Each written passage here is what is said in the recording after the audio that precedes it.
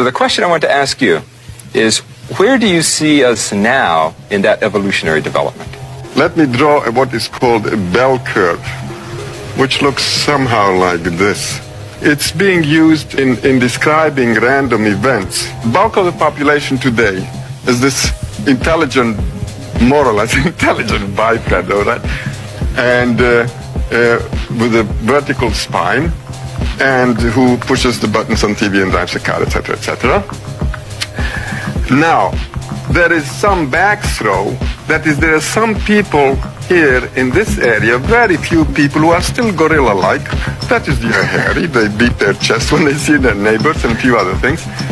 And then we have other people who are here in this corner, very few of them, who are very highly developed, because we say that evolution is now pushing mankind in this direction, away from the gorilla types towards the very highly evolved people. At this point we're here. What's going to happen maybe 1 million years from now, 500,000 years from now? This curve is going to shift. It's going to shift like this. That is, the bulk of the population will be very, very highly evolved. We have gone away altogether from the gorilla types, no more gorillas.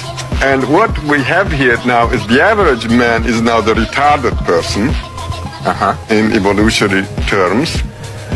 The bulk of the population is extremely, very, very highly evolved.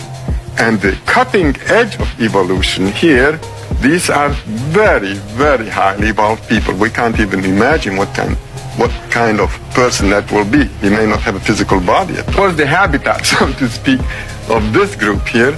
Well, you just go out and you find them. They're all over the place. The habitat of this group here, what do you think? What do you think you find these people here?